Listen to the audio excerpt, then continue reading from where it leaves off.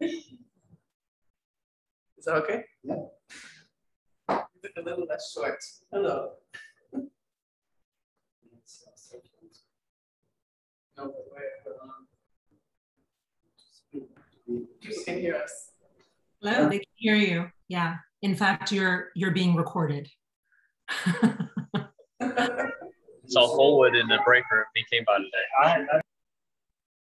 Okay. We're all being recorded. Posterity. For the YouTube. For people to pile in to this Zoom experience.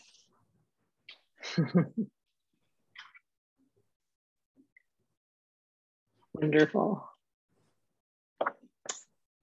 Where are you, Jean-Louis Farge and Gina Reichart? In space. We are in motion in the space. You're in space in motion? Yes. Wonderful. Ready for liftoff. That's great. Is this the last one in the series?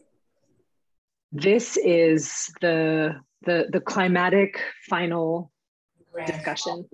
This is the way we're seeing this wrapped up. That's a minimum for us, you know. Of course, no pressure. So could we start when we have 3,000 viewers? That's what we're waiting for, exactly. So tell me when we are at 3,000. Okay. Like you're closing out with the non-academics. I would beg to differ. I think you might be the future of academia. You want to start this now? Yeah. So I usually look to Neil and Jacob to give me a sign as to when we should start.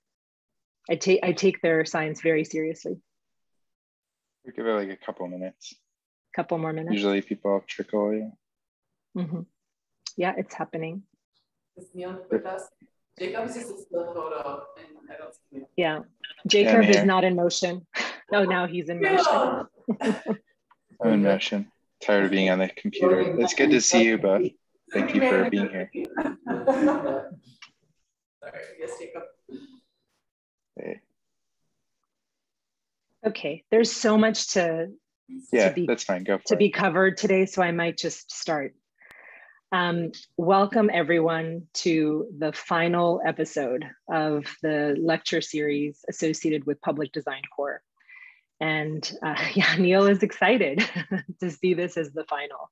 I'm Anya Sirota, Associate Dean of Academic Initiatives, and I'm joined by my colleagues, Neil Robinson and Jacob Commercy, who have guided and shaped this experimental program over the course of this summer with an extraordinary cohort of 50 students working on 8 projects with community partners and exploring how architecture and planning can make a difference. So with that in mind, we are joined today by Jean-Louis Farge and Gina Reichart, who may well be 2 of my favorite people that find themselves in one room with some very attractive Mexican furniture. And so by way of an introduction, Gina Reichart in many ways is an architect's architect.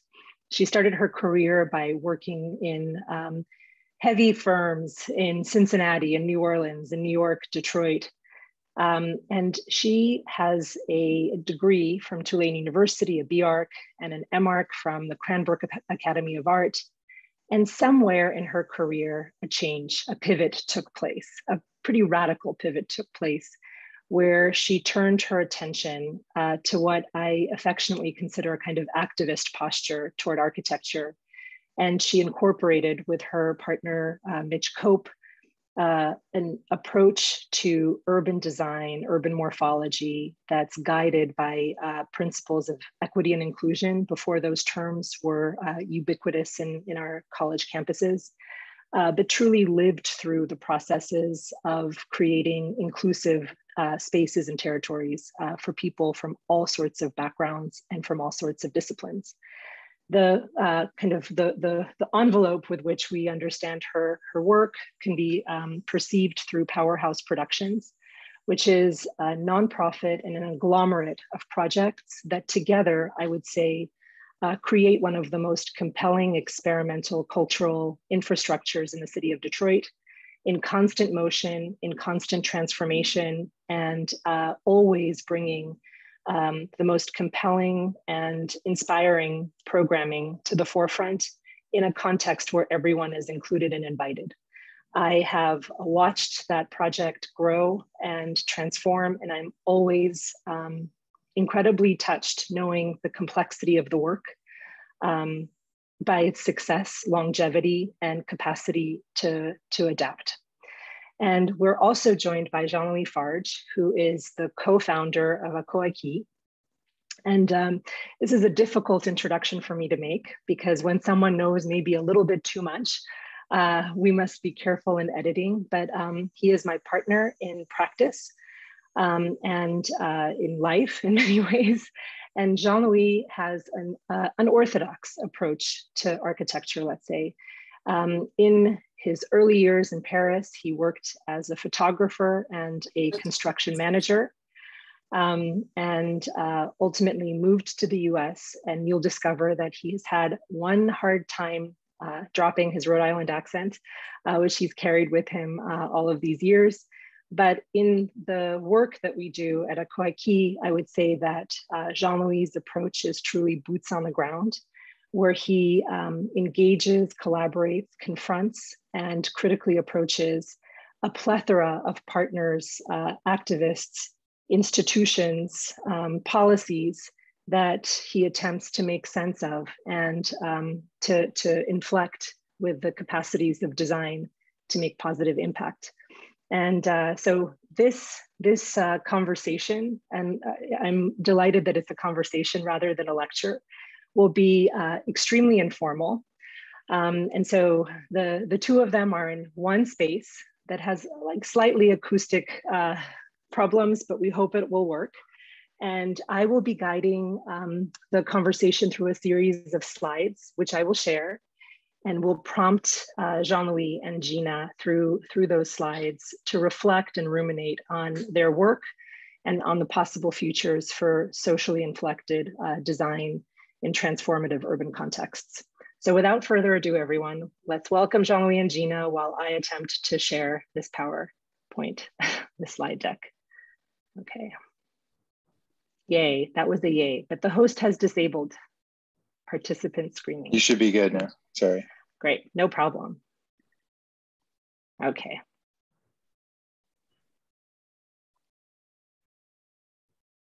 Oops, we don't want to do that. We still don't want to do that. We just want to present. Okay, can everyone see this? Great. So the conversation today, Gina and Jean-Louis, is around questions of governance. Very often, architects, specifically architects, step into situations where there's a binary opposition between client and service delivery sector, the architect and the plethora of consultants with whom we work. It's very unusual to have architects, designers, urbanists weigh in on the very governance and management of space, ownership policies, and stewardship of the built environment. So today's conversation is just about that. What are the trials and tribulations associated with attempting to inflect governance and affiliating governance as a design problem in the production of the built environment? And so the first question that we have for you is around why governance matters. Why should architects, designers, urbanists be concerned with how the stewardship of the built environment is organized and designed? Is it really a design problem? And who are the people involved? Okay, so I'm going to... Well, I think, one of the reasons that I took this pivot from a traditional sort of firm practice to whatever it is that I'm doing now is I think this question of people and who I was interested in working with and how I was interested in working with them. And honestly, that included myself. So it was an entirely selfish motivation. I had ideas that I wanted to investigate in like space, time, and the built environment. And I wasn't interested in wooing a client, which is what I did at a lot of the firms, you know, or sitting back and waiting or chasing someone with money and means, whether it was a business, corporation, a person, a law firm, an ad firm, like they're all perfectly fantastic people who exist in the world and deserve architectural services, but that's not where my interests were at all. Especially because I was living in this neighborhood where I live and work still now, and commuting downtown to offices, and there was just this huge disconnect between my everyday life and the needs, I don't know, it's not so much problem solving, but the environment that I was living in, and then where I was going to quote unquote work in this traditional office. And I was far more interested in sort of where I woke up and went to sleep every day and night, and what could be done there, and less interested in providing services to those who had the means in the traditional sense. So partly it's this idea of self-initiated projects. Like if I have an idea, I want to develop it and figure out how to bring it into the world. It's definitely more, I think, of a studio artist approach, which my partner Mitch Cope is, both trained and practices as a studio artist. And so that was definitely a big influence on the way I kind of moved forward. Gina, is client still the right word? Like, are you working with clients? No, I feel like client is a very transactional term. It brings up like, it immediately starts to talk about like contract negotiations and fees and services, and this idea that we'll talk about more, I think, starting and stopping points, you know, scope of work, and all of those things exist differently for better or worse in the kind of practice that I think, not just me, but the two of you also pursue. It's more complicated, it's less capital driven. It's not about, well, it's not about finishing a project, which I think we'll talk more about, but it's also not about this bottom line of like budget and schedule, again, for better or worse. You have to, I think about project timelines differently. And I think about this idea of client more about developing a relationship with people who, again, it's not even ownership or stewardship of the work. It's more like who is going to experience this place, this project, who's going to use it or pass through it, or who's going to have a relationship with it. So it's much more relational and far less transactional. Gina, for people unfamiliar with your work at Powerhouse Productions, could you, it's very difficult to summarize the plethora of activities that you take. There's this great Pardon. this great 360-degree video tour that we should link to. But for example, what is this image that we're looking at? So this is an image of Writ Sculpture Park. It's a skate park that we built as Powerhouse Productions along the Davison Expressway in Detroit. I love this image for a bunch of different reasons. For one, the skate park is kind of my favorite project because of so much letting go that I had to learn to be comfortable with of it, meaning that like there's no key, there's no lock, there's no gate, there's no defined boundary of the park. And so people come and go at will. It's in theory open from dawn till dusk, but that is also not true. But I love that like there's no key holder for the space, and it's very confusing to people who owns and operates the space. And one of the reasons I love this image so much is because I came upon this scene coming home up the Davison Expressway one day. No one called me to ask if they could do a video shoot that day. There were no, again, for better or worse, legal documents signed about liability. There was no question of litigation. And the reason it works is because the community really feels ownership of the space. People are comfortable there. They're comfortable showing up, bringing their whole cultural selves, making noise, and really claiming the space. That's not to say I don't get phone calls about rental fees and negotiations and liability, but always from corporations or advertising or marketing agents, and not from anyone who lives or lives in the immediate area or resides, because everyone there kind of understands or knows, or maybe has spoken to me or has spoken to someone who has spoken to me in the past about this space is like publicly available and accessible. So there's an underlying understanding that there's a co-stewardship, informal, if you will, that helps guide, but still someone is responsible. So for example, when you get a blight remediation ticket, That falls on who's, us. okay, that still falls on you. There is still this blasted ownership structure in the United States that we have to abide by. So yes, at the end of the day, the paperwork is like in Powerhouse Productions' name, the property taxes, the drainage fees, the blight ticket, all of the nonsense is in Powerhouse Productions' name.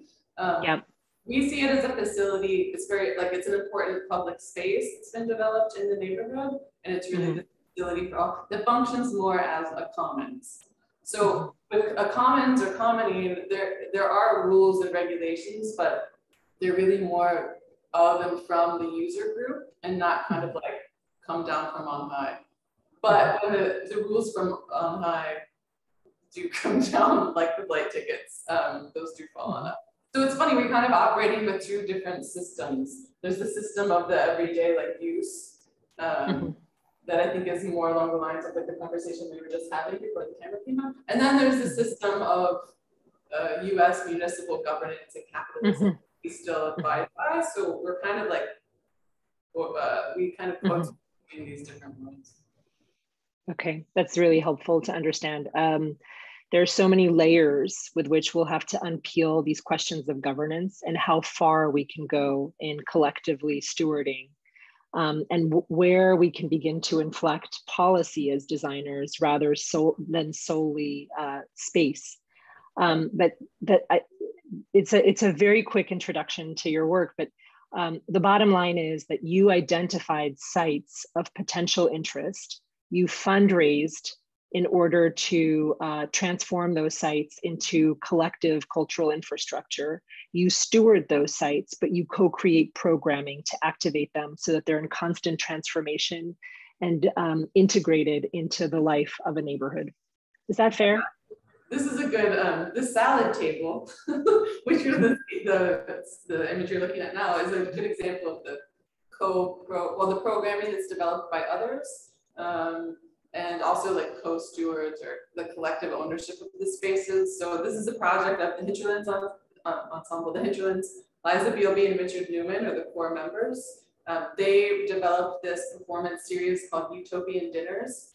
And this salad table is a scene from one of the Utopian dinner, like public workshops, maybe they would call it. I'm probably getting, but it's the idea that like we're going to share a salad together, but we're going to do it with all the ingredients collectively on the table, and nothing's been prepared, but the ingredients are all there. And again, just obviously pre-COVID, this was a collective of both like making and enjoying of the salad.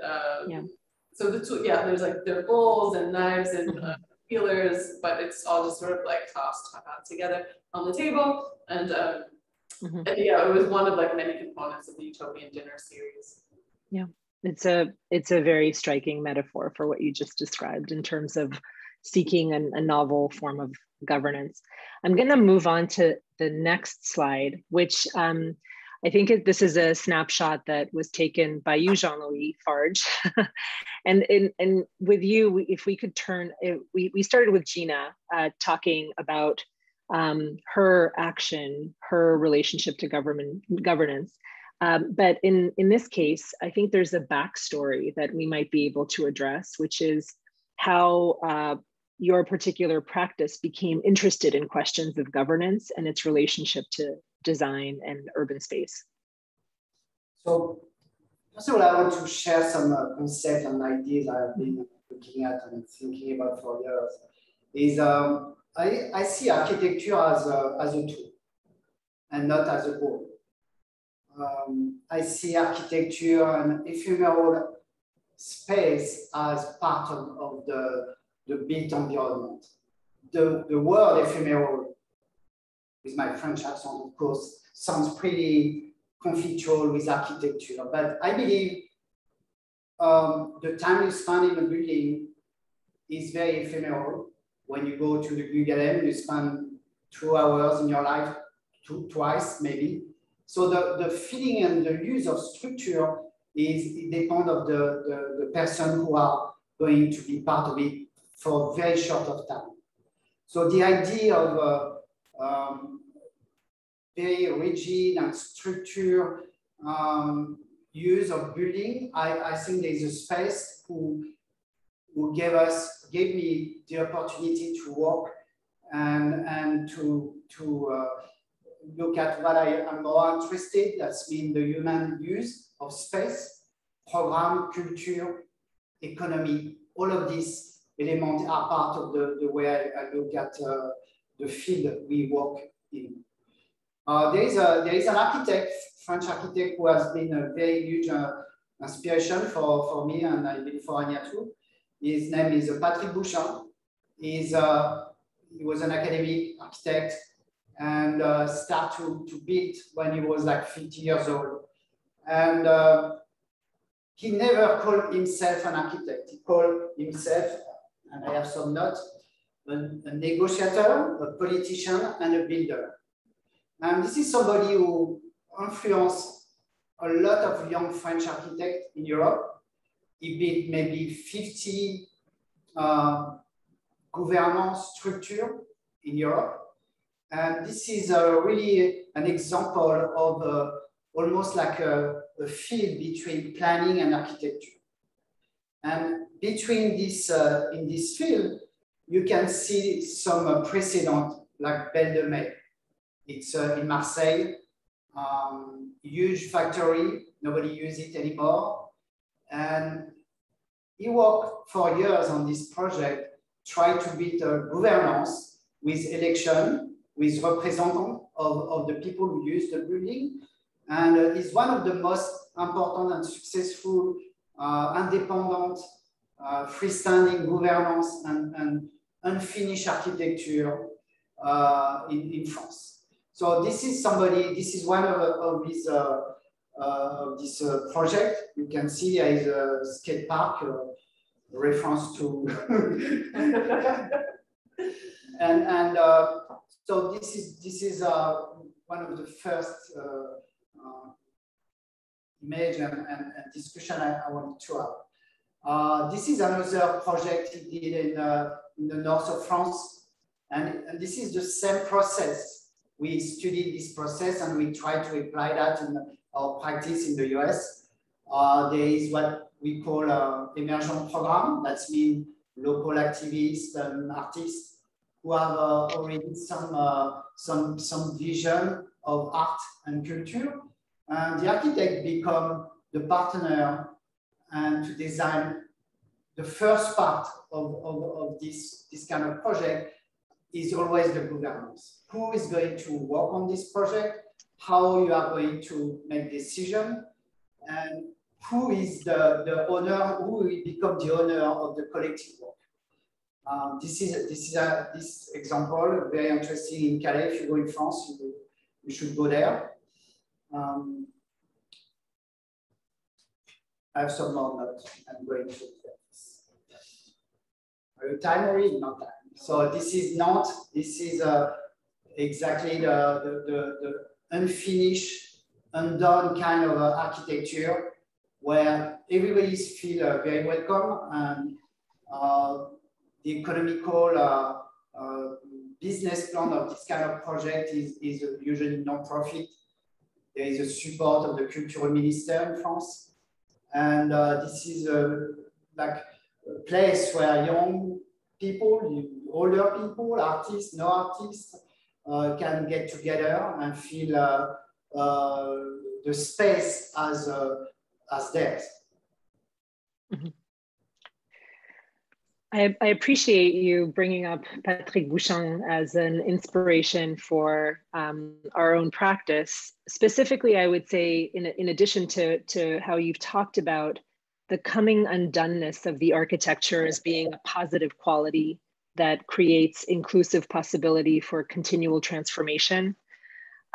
He also, I think, inflected what we understand as engagement, where rather than hosting specific engagement programming, he designed ways for architects to embed engagement spaces directly in the architecture, and for that embedded cabana of sorts to constantly function from the day of a project's inception to its continuous transformation over time.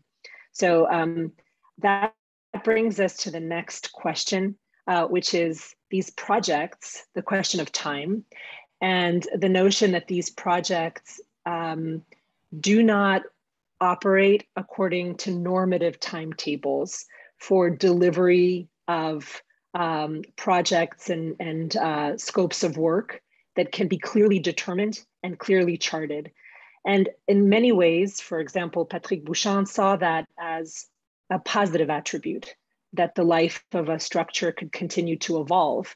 But in the reality of our built environment, that can also be a challenge. So I wanted to turn this over to you, Gina, who you mentioned in the first portion of this conversation that these projects are never quite done. And if you could comment a little bit about the time it takes to produce the framework for an ever-evolving cultural infrastructure. Sure. I don't know. We're not seeing the images, but is that just us, or is that?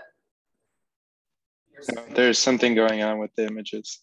Okay. I mean, I can still talk, but I didn't know if you knew. I mean, I think, you know, some of the trick is, again, with these two systems. There's like the system of the way we work and who's using, or, you know, has access to the facilities or has a time to share and experience the facilities through events and things. And then there's like the municipality and all of their rules and regulations. And then, you know, issues of like safety and building safety and things. So, so I end up using the word phasing a lot, and I'll talk about phases because when it comes to construction terminology and management and things like building code, which is important, and dealing with inspectors and also funders, honestly, like we use the word phases, and we think about the projects in phases. And so there are, or maybe you call them chapters if you want to be this technical, but it's this idea of like how do you parse a project out into like starting and stopping points, maybe like milestones in a project or along a timeline, or just sometimes circular, but to get to a point where it's both serving a user group, we're addressing the concerns of the municipality or whatever litigious bodies might have oversight over us. And also, honestly, like there's the sanity of the people behind and involved in the project. So that this idea of like duration doesn't wear you down, but you can kind of come to like resting points. And so you're like, okay, we raised this much money, we have about this much time, energy, capacity to commit to something. And so I think Playhouse was the example that came to mind first.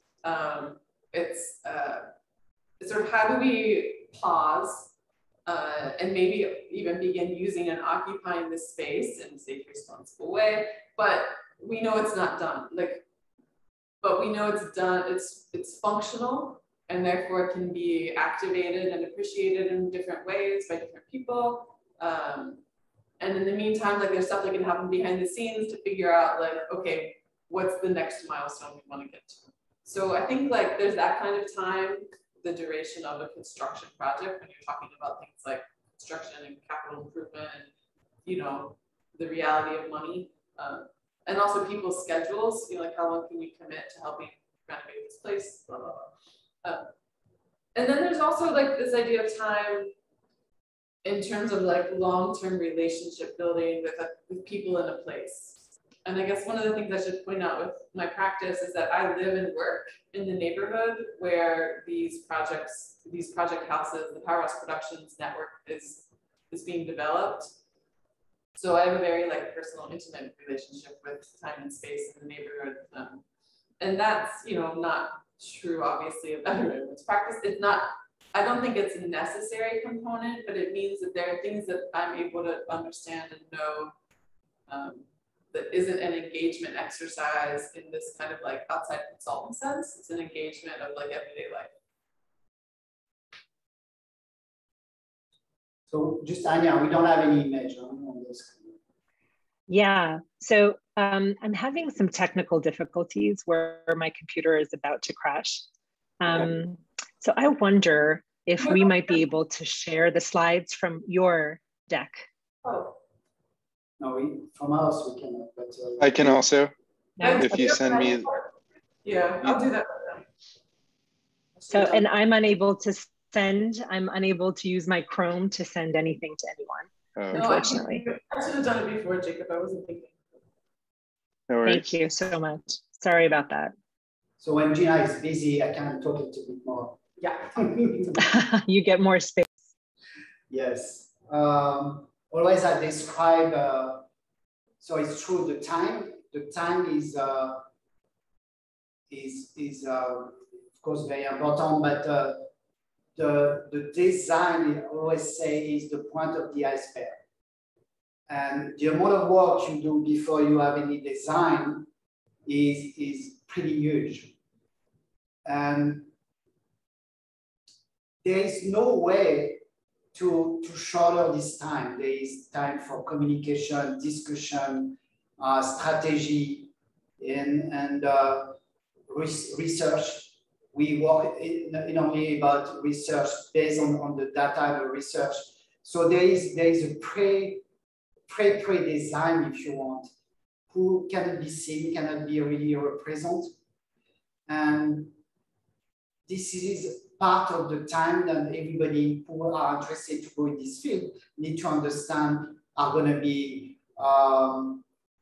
unseen, if we can say that this way. So that's the time. I also, okay, we are going back to the image. Right.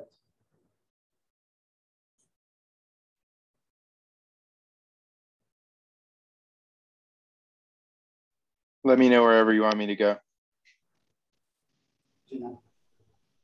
Well, I mean, you should keep talking. If you want to skip ahead to. Yeah, so I was describing how in the work we do, we have this amazing part who is not seen and is so important. And if you don't have the right tone, the right way to look at the project, the design are not going to be as expected. So that's a very important part in the timing. The notion, I like this idea in the landscape. There is Gilles Clément reference the garden in motion. And I'm not going to go in the details of the garden, but I like to have this idea also the building in motion. And I know it's very conflictual with the spirit of architecture, of the love for details and the love of the finished product. But the work Gina does, or the work we have done, was always attached to this notion of building in motion or structure in motion. And that makes very unique the work we do. And it's a very thin line that you need to work as a professional and as a designer. So that's something I wanted to share with everybody about this notion of building in motion. But I love that idea, it's a new concept for me, but it resonates. I mean, I think this way, I just didn't have the verbiage to put to it. But for me, it's like, you're obsessed with landscape in a way, and I'm sort of obsessed with this idea of geology and geologic time. And I think it's also like people think about geology as this like stable, static thing, but it's actually, the ground is always moving. So it's not, it's just a different time scale.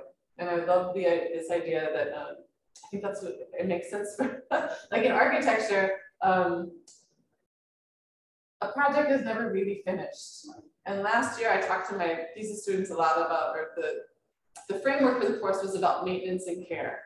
And it is sort of this idea of like, when does traditionally, I think architects sort of say, and like, we're done, and they call it, and there's this handing over of the keys to a client, and then they walk away. And I think in our practices, it's never that clear, or we don't even think about it that way. It really is an ongoing relationship over time.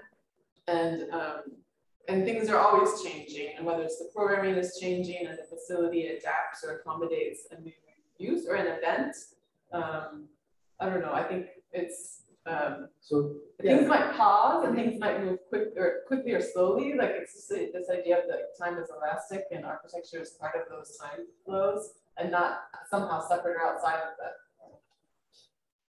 So this idea give you some space where you see suddenly there is somebody who needs to make a decision how the building is going to be used, how the building could be damaged or not, or it could be improved. And this is where is the space for the governance. So you can be a collective owner or you can be a private owner. And the power you have by the ownership is huge because you have a direct impact on the culture of the space where everybody comes over and bring their own asset. So that's why, and this is the topic of this conversation, is like when we look at the precedent in Europe, most of the space used by collective artists are owned by the government and are public space. And this is not the case in the US at all. You cannot go and squat factory and do a cultural center. So the mix between access to wealth, ownership is give a more challenging kind of work compared to Europe to be done in the US. And this is where the last 10 years we have been working, trying to figure out what would be the architecture of organization to be able to share common structure. And this is an example. This is the unique and the first land trust in the city of Detroit. I work on this with a lot of people for 5 years. And it was very complex to get up to now to have a running legal collective of land trust, where you have 6 acres of land, and the 6 acres of land are ruled by a system of legal documents who give you the framework, how to manage, how to share all this land, and how it's going to be when you are gone. That's mean all the rules are designed for the next 100 years. And this is what amazing experience of land trust is. And there is a space between ultra collectivist system in the world and ultra private entity in the US, for example. There is a space where you can really build and design structure and governance who are a third kind of economical system. And this is, we can talk about this project specifically, what was the challenge, what is the role of this. But this is one of the very successful, and when we talk about time, we are talking about 5 years of work to be able to have a legal entity to run 5 acres, 6 acres. Yeah, and so first of all, thank you both for illustrating that you truly are adaptive in the face of our technological challenges. So thank you for that. We're back in action. But let's talk about all of these in quantitative terms. So this, for example, Jean-Louis, you're talking about a project where it took 5 years to create a strategy to draft rule sets for the future management of collectively stewarded properties. And nothing so far has been built. The design problem was the design of a framework. Is that fair? Yes, and because of the flexibility you need to have in the US, the way everything, most of the work go through philanthropy and foundation, we have to start to work on what I call a master plan of opportunity. That's mean the philanthropy come over and say, you know, I'm interested in windmill. You know, Yeah. I have $200,000 to spend on windmill. Of course, you want a windmill in your land. You have $200,000. We will do that. Yeah. And so you need to match the rule of use of land of what is the political framework for yourself and for the collective, and following the philanthropy. And so this is it's like a puzzle. It takes years, and nobody knows exactly the outcome. The only outcome we know that no speculation can be ever done on this land. Could I ask a question about how this relates to the academy? In terms of, you know, Jean-Louis, you as an autodidact enjoy very much being outside of academic frameworks. And Gina, you've recently begun to sort of navigate in the academy. The projects you're talking about are in many ways antithetical to the tenure track strategies and to modes of achieving success in academic milieus, because the projects you're talking about sometimes take close to a decade or more. So it's very difficult to have a long list of accomplishments when the kind of effort and the timetable is elastic and sometimes doesn't correlate with the expectations of a research institution. Does that mean those two can't coexist, or does something need to change? Coexist. I mean, I don't know how this fits in, but there's something about when academics start showing interest in your work and showing up to want to include you in their syllabus or write a paper about you, or maybe a dissertation about your work. And all of a sudden you're like, well, wait a minute, maybe I should be the one talking about my own work. So I don't know. It's like, I sometimes feel like I'm in this funny position where I'm being talked about while I'm trying to collect my thoughts about what I'm doing because I'm so much in it. Does that make sense? Or does that address it? I don't know. Well, I have a different strategy, and because I have the umbrella of and the Taubman College, we all the work I have done and we have done, we imagine this is research. And when you do research, the failure is part of the success. And so you protect yourself and your motivation by not looking at failure as a disaster, but more as a step forward. And he has been for us really a way to protect ourselves and have always the motivation to keep working and do research. So the overlap between design and our practice and academy, I believe, is somewhere right here. Is the head, I'm not going to repeat myself, but everybody understands this concept. And it was a very moral and very intense and profound kind of a perspective for us. I will, a quick addition to that. Yeah, there are these terms that I learned years ago now, but like proof of concept, or what's it, like pilot project, or what are some other ones? They're these terms that actually not only helped me be like, okay, well, this is just like you know, we'll kind of package this chunk as a thing, and a project, a thing itself with like a complete story to it, and we'll think about it in terms of like, you know, a testing of ideas, and this is where it got to, and then like the lessons learned that come out of that. That also helps with the building department, honestly. You get this idea of like, it's also about like, well, this isn't like, I don't know, I remember having a conversation with an electrical inspector. We started talking about one of the solar systems and one of the off-grid houses in terms of like a proof of concept for like a case study house, and all of a sudden they were like, oh, okay. And like that gave us the green light to be like, okay. And I was like, God, language really matters. Exactly. Language. We talked about this yesterday. Very important. And the planner have their own language. Audience, language and audience. They don't need to have an outcome, really. the outcome is very blurry, very loose.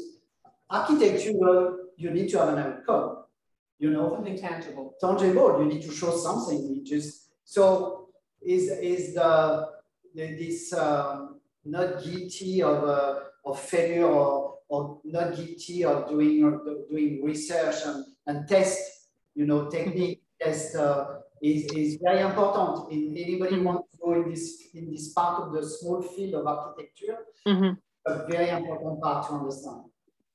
I think, you know, we have this structured as a conversation in 4 parts. It'll probably be 3 parts so that we can open this up for questions. But you brought up this notion of outcomes, tracking your outcomes. And Jean-Louis, you even hinted at the reality of failure, that there's accountability to be had. There's a question about how this inflects the future morphologies of urban conditions beyond the project, and the perception of impact by partners and others into what a particular project achieves in the collective imaginary, when ultimately these are non-democratic processes.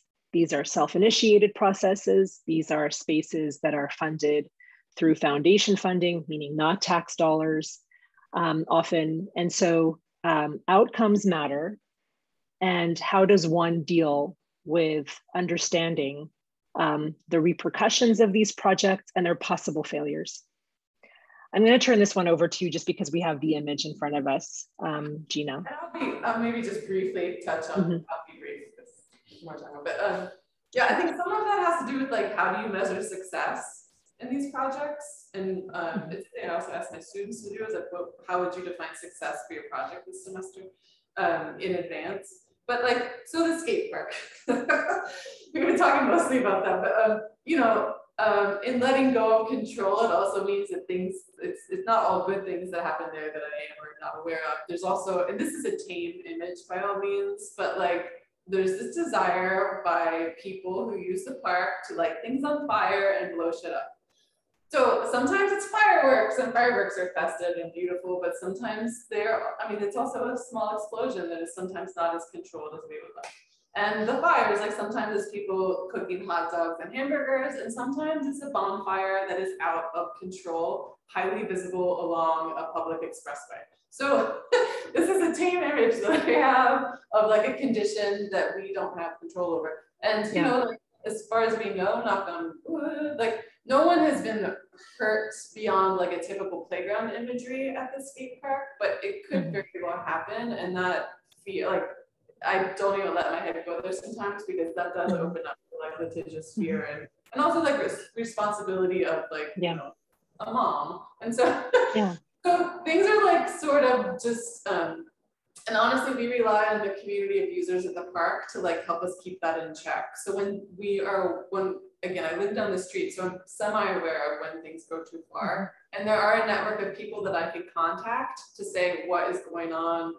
Who do I need to talk to? You need to pass this message along. And the people that I'm in contact with, like, they love the park, they feel ownership of the park, so they also like want it to be there for them and not like have problems or have it go away. So whatever, like you know, there's, with a very vast user group, like you just know the people who can help disseminate messages and then circle back and you have conversations with them. So again, you're back to like time, relationships and use of space.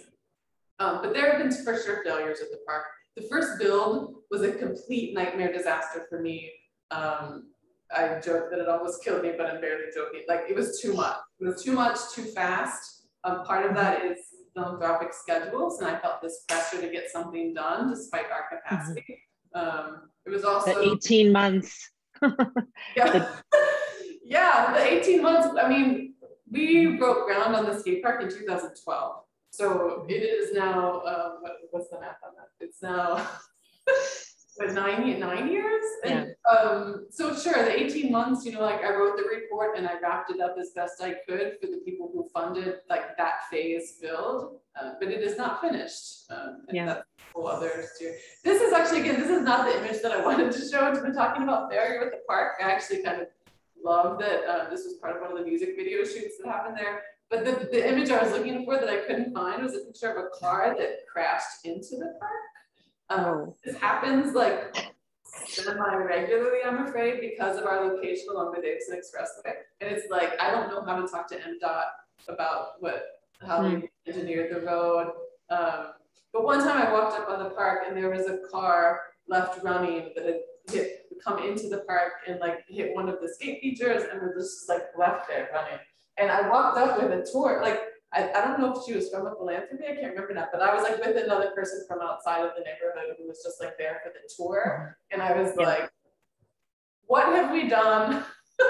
What must you be thinking? What am I doing here? Why is this car doing here? And like, why have we done any of this? So there are these like, I don't know, questions, existential questions, pragmatic questions, all of these projects. And I think, you know, there is this thing about property and ownership or stewardship, and like there's both rights and responsibilities to all of these that I sort of laugh and make jokes of because that's how I deal with it. But it's actually like incredibly, it can be incredibly serious or have an impact on like my daily life and my family. And everything that comes with that. So. And I want to add something. Sorry about this general system where the shrinking of the civic space in general. That's been, it's like we do experimentation of the DIY civic space because of the collapse of the collective investment in the common ground. So imagining coming from private entity or non-profit to rebuild civic space when there is all shrinking on the whole system about those kind of space is a risky business and challenging. Can I add something about that? Just really, so the skate, for example, the skate park is like, when we started that project, it was at a time when the city of Detroit was defunding the Parks and Rec department. That civic department was shrinking. We bought the land initially, the first 5 lots we bought from the city of Detroit. And then we built this public, semi-public, publicly accessible, privately owned space that was free and open to all. So anyway, I just. But this is what I mean. It's like, you didn't put a fence around with a ticket. Everybody, anytime during the day and night can come in. So it's private owned, private built civic space. And that's for the better and for the worse. That's mean when you have legal challenge, it goes to the private ownership. When you have success, it goes to the collective. To the collective. So this is the profession of urban designer looking at how to go back and take back civic space is a very important part of the work and the challenge in the coming years. I always make fun of this Dunkin' Donuts Center in Providence, you know, where there was a civic center who has been transferred to Dunkin' Donuts. And I have nothing against Dunkin' Donuts. They make good coffee, good donuts. I love them. But having a concert recorded on Dunkin' Donuts and to have an album with Nina Simone on the Dunkin' Donuts Center, I cannot take it. I believe there is a place where corporations need to stay away a little bit and they just need to do the job and pay the taxes so the community can have a civic center. That's my. They can have a concession stand at the civic center, but they don't need their name painted on. They don't need to have a pizza on the top of the stadium. They don't need to have whatever. This is, and so the work of the work we do is how to take over some small pieces missing and do a DIY civic space. That's really and there is so many ways to do it. This is when we have some recipe, you have some recipe, every architect and urbanist has different recipe. But the main goal is that you don't have a client you want to take back and give back the civic space. I appreciate your shout out to Dunkin' Donuts and to the pizza place in Detroit, etc. But you know, I feel like this conversation could go on for a while, because these are issues that are very difficult to negotiate. They're not binary oppositions between what is good or bad in the urban environment. They're every shade of gray and complexity and layered ethical dilemmas about what architecture can do, what is the place of collectivity, what is the place of public cultural infrastructure, who is responsible, who can work on galvanizing its importance and regenerating the notion that the public realm is an important collective asset. These things are difficult for us to sort of land on in terms of clear process forward. And I think you've really made clear that a series of collective experiments are what's driving a scenario where democratically partitioned, apportioned resources are no longer available. I'm going to stop sharing this because we're getting to the end of our hour, and frankly, we need to host you somewhere in the live, or you should come see the walking tour of Powerhouse Productions, and you should visit with Jean-Louis in the office at Cast Collective and connect more closely. But in the meantime, if we could open the floor to any questions this audience might have, it would be really wonderful.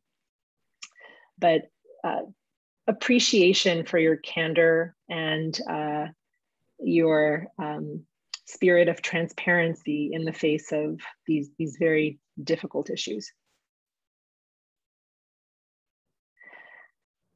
Okay, if we've stumped everyone,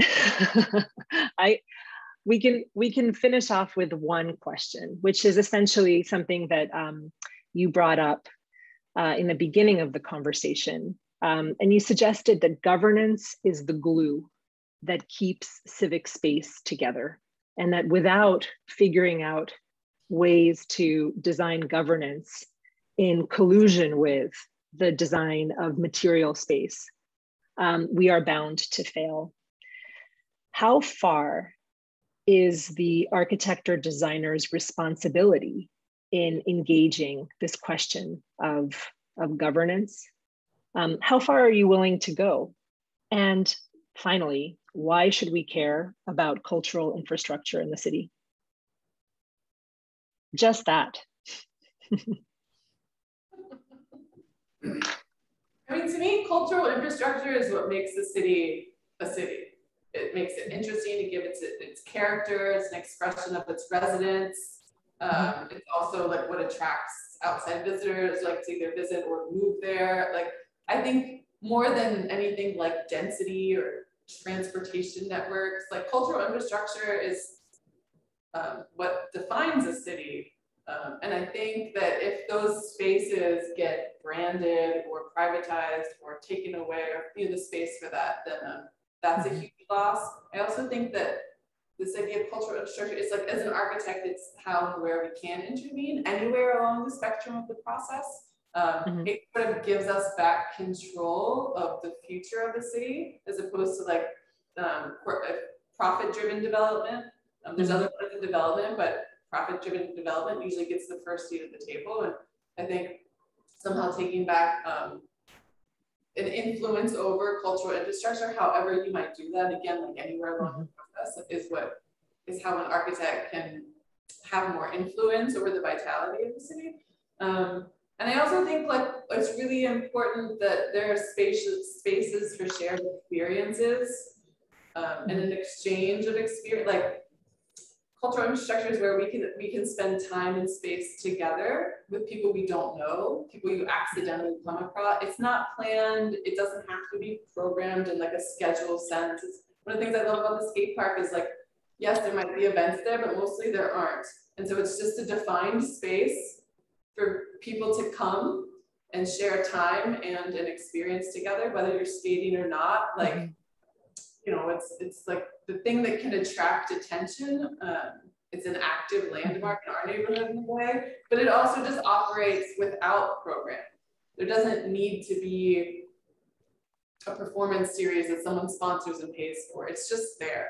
But it also means that people from the suburbs across the country, we get international visitors, as well as like the kids down the street and, you know, people from like a tighter metro radius, like they all have a chance or an opportunity to use the space regardless of political views or financial class or race or creed. It's just there. And I think like if you look at a city, that cultural infrastructure can do the same thing. Like we all need more spaces for shared experiences that aren't just within our own bubble network of talking heads one to another. And I think, yeah. Just to be final for me, I believe, and I always say to my neoliberal friend, you know, cultural investment is not a loss. And I come from a country where there is a lot of cultural investment and there is a lot of profit of that and who have an impact on a lot of citizens of the country. So I believe architecture should have some business classes and to formulate the word, then when you do cultural investment, cultural structure, cultural park, this is going to be a profit for the large community and for business, for individual, for everybody. So I believe the language of economy is very important in this world of architecture.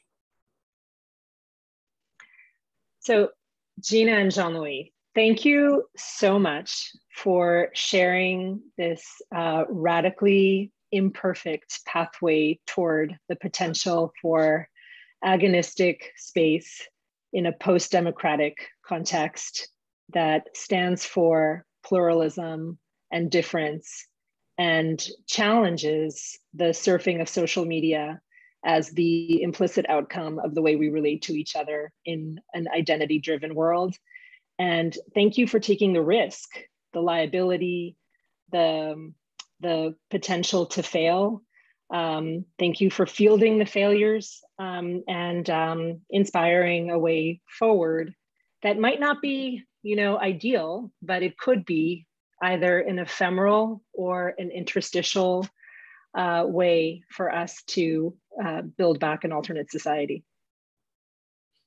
Thanks for having us. Thank you so much. Thank you. Merci beaucoup. Thanks. A bientôt. Thanks.